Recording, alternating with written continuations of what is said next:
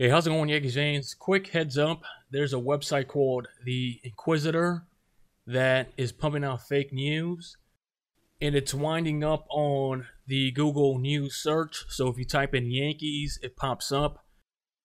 An author that goes by the name of Jonathan Vatkin is collaborating with a Twitter account called MLB Insider, which is a fake account who claims to be an insider. He's similar to a username by the name of Chris Evans or John Evans, something like that popped up and made news headlines as being fake.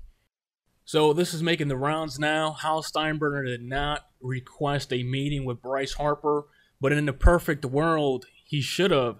But this is fake, so just a heads up. The Yankees front office, Hal Steinbrenner in particular, has stated that the Yankees are done. They have a whole bunch of bills, specifically paying the new stadium off, etc. In Brian Cashman's words, they put that money into being diverse. So they got LeMahieu, Tulowitzki, signed Britton, Ottavino, re-signed Gardner, Sabathia, etc.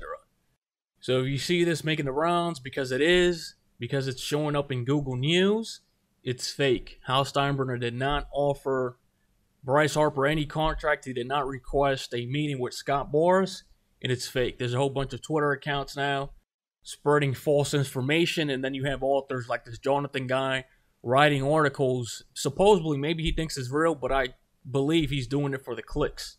Hey, you guys know me. I like Bryce Harper. I think the Yankees should have went out there and signed a big left-handed bat. But like I said, we don't live in the age of the boss anymore. We live in the age of Hal Steinbrenner, and this is how he's running the Yankees. So, Yankees fans, leave your opinions in the comment section below. And like always, this has been Felix from NYYNEWS.com. Share, like, and subscribe, and I will check you on next time.